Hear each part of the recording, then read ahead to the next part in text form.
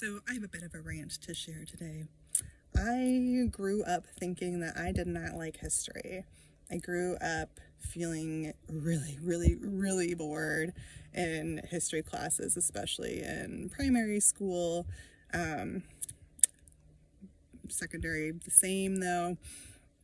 And what's been interesting to me is, like, when I started teaching, I started really enjoying unpacking things from a historical perspective, especially related to social injustice or institutional oppression. I found that, like, going back and understanding the history behind it was really interesting to me. And I'm watching a documentary right now that is taking a sort of like historical perspective on a particular social justice issue. And I'm finding myself remembering why I was so bored. And it is a lot about how are we applying the lens of history, and a lot of the issue I presently take that I think is part of the roots of why I felt so bored about history, learning history growing up in this country, is because of where we start, because of where our history starts. Because, like, yes, this country came into existence at a certain point in history, and very often that's as far back as our historical accounts of things go. This documentary that I'm watching right now is about race and racism, went as far back as, you know, slavery and people being brought here against their will. It actually didn't talk about genocide committed against indigenous populations to this country, which is a whole other issue. So often we don't even go back as far as that, right? Like, oftentimes when we're talking about history, when we're talking about the origins of social injustice such as racism or sexism, often we don't even go as far back as the genocide that was committed and the culture that was essentially extinguished here on this continent prior to people coming here. Even beyond that, what we miss is the socialization that was brought here, right? Like, it's not as though white Europeans just came here, wiped out the indigenous population, set up slave processes, and recreated a brand new society with a new culture. And, you know, it's not as though the culture that they instilled into the foundations of this country originated with them. It did not originate with them. They brought it over here, right? Like, white settler colonizers brought that culture, brought those value systems, brought these ways of seeing other people to excuse the inhuman actions that were being committed by them. Like, how disconnected does someone have to be from their own humanity to come in and engage in some of these historical acts that we know happened here? They came in with those perspectives. They didn't arrive here and decide to do it. They were indoctrinated with that centuries, thousands of years. Like, that indoctrination process had been happening for thousands of years beforehand. So the issue when we are looking at, especially an issue of social injustice, and we only take it as far back as, you know, slavery processes that were used here in this country, when we only take it as far back as the Constitution that was created in this country, which, by the way, was based on agreements that were initiated here and instilled here by indigenous populations. But we don't go back that far, right? We only go back as, like, a bunch of old white guys got together, came up with these ideas, American culture, North American culture, US culture was birthed. So the problem with that is that we keep ourselves in that paradigm. We keep ourselves stuck in those paradigms when we don't see beyond them.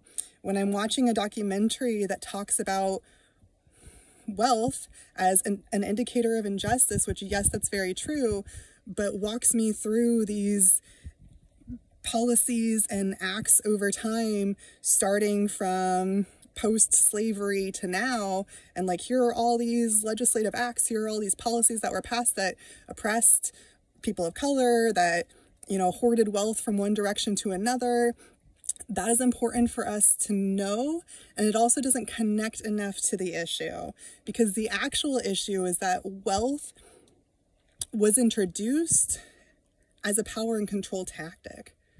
The reason we have wealth is to separate people who have from people who do not have. The only reason we have wealth is because we have created a society and a culture and a paradigm where people need to hoard what's theirs, where people need to hoard resources, e.g. land, which is what happened at the dawn of this country, in order to ensure that they are protected, right? That they are protected from the others, from other people, from the government, whatever. The only reason we need wealth is because of that. So when we don't go back enough to understand, like, why did we even introduce wealth to begin with, we're missing a much broader understanding of history. When I was growing up and being taught all these specific dates of all these events that happened, like, what do those matter when the bigger picture issue that was at play was something that has been rooted in society prior to the creation of the United States? Wealth was introduced as a tool of power and control prior to the creation of the United States. It was then brought here and then used as that weapon and did exactly what it was designed to do. And it continues to be used as a tool to take from some and give to others. And that's, you know, all these policies this documentary is covering, is talking about how, you know, wealth as a tool was taken from some groups and given to others. There's space to learn that, but there's also a bigger context missing of, like, this is what wealth was designed to do. This is what capitalism was designed to do. This is what most of our systems were designed to do. So I've realized I feel really bored when history isn't contextualized in a way that actually makes sense, and it's just presented as though, like, here's this date and here's this thing that happened, and it all seems kind of random. And I'm like, well, I don't even know, like, how do I decide? You know, wealth inequality is a different example, but, like, how do I decide what was right and what was wrong? And, you know, some of these other issues, or like, what does it matter if this policy shifted 5 times over the course of 2 decades? What does it matter when this is a social issue that our human population, humanity as a whole, has been struggling with and grappling with for centuries, for hundreds of years, for centuries? Like, we need a broader understanding. We need context that helps tie in the experiences that we've seen in this country from a global and, like, accurately historical lens. We need history that goes back further than the start of this country, the creation of the United States, because we didn't create these concepts here. We didn't create these paradigms here. We didn't create these belief systems that we follow. We didn't create the idea of wealth. We didn't create the idea of gender. We didn't create the idea of race. All of these things were planted well before the start of this country. And unless we look at that context and, like, understand our unique individual US history from the broader lens of that context, unless we can do that, we're going to stay stuck within our system. We're going to stay stuck within our tiny little bubble in a much broader global history, a collective human history. We're going to stay stuck. This is the epitome of trying to use the master's tools to dismantle the master's house. We have built this house, and we need to see that we are in the house. We need to see beyond the house in order to dismantle the house. If we keep playing around passing wealth back and forth, or we keep playing around and, you know, asking people to be tolerant of, like, let me explain the existence of this gender identity. Let me explain the existence of this gender identity. Let me explain the existence of this gender identity. Instead of recognizing our broader human history, which is gender diversity has always existed. Gender diversity has been a part of the human experience. It's been documented dating back 4,000 years. 4,000 years of documentation of gender expansiveness, transgender identities, non-binary identities, queer identities. We need to not be talking about these issues in a vacuum. We need to not be thinking that it's only a US issue. And maybe we don't consciously think that, but when we are looking at historical injustice, when we are looking at trying to understand issues that have played out in this country, and we're only looking from US Constitution onwards, we are missing a broader understanding. And that broader understanding is what's going to help us figure out what to do differently.